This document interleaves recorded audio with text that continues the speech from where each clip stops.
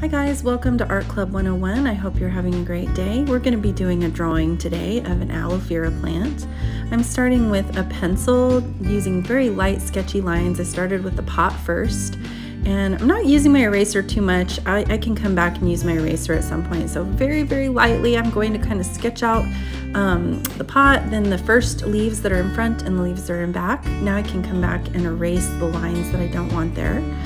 Now I'm going to use my pencil. I'm going to come back in. I'm going to add some of those little spikes to the sides of the aloe vera leaves and start darkening up some of those lines. When you're drawing things, you want to see what is a harsh dark line, what are soft lines, you know, where do you need to get some more definition, where do you want less definition. So some of the leaves in the back, I'm doing very soft lines, and then you know, where I'm seeing pretty prominent lines, I'm going to go ahead and add a little bit more pressure to those lines. Also coming back in, erasing anything that I really don't want there, readjusting on my sizes, etc. Sorry about the drawing going off the edge of the page there. I kind of had my phone in a weird position, but now we're going to do a little bit of shading. So I'm using my softest pencil, but if you just have a number 2 pencil at home, you can do that with this too. And I'm going in where I see the dark shadows on the picture. So I'm looking for those really dark places, kind of down where the soil is, where the leaves are coming into the center of the plant, where they're back behind something else. And I'm taking that softer leaded pencil and pushing a little bit harder and shading those areas darker as they come into the center of the plant.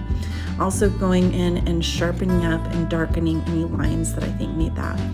Now I'm going to start adding a little bit of detail. You see those little white spots that are on each of the leaves that are kind of sticking up. They're kind of going in a line direction, but they also are kind of dotty, spotty. So I'm going through and drawing those on now, just to kind of give my eyes an idea of where they're going to be. Do not drive yourself crazy by trying to get exactly the same dots that are on the picture. That will be, you know, if you want to be a realist artist, go ahead. But if you think that would drive you crazy, just do them the best of your ability and kind of give your eyes the impression that it's like the picture. But again, this is your drawing, so it's kind of your interpretation of what you're seeing. So you can start adding some more of those details in there to kind of show you where they're going to be. I know you might be doing this at home, so you know, if details drive you crazy and you just want to go with the simplicity and not add the little details, that's fine too. But if you want it to look, you know, a little more close to what the picture is, then feel free to add in more details. The reason that I'm adding the details in now before the shading is because I want to use the paper, the white of the paper, to show through for where those white dots are. If they were a different color, I might use a different technique for this, but because they're light, I want to use the white of the paper. So I'm finishing that up, and now I'm going to be doing a little bit of shading on each one of the leaves. So I'm going to do a little bit of lighter shading where I see light shades. I'm going around those little dots that I just put in there.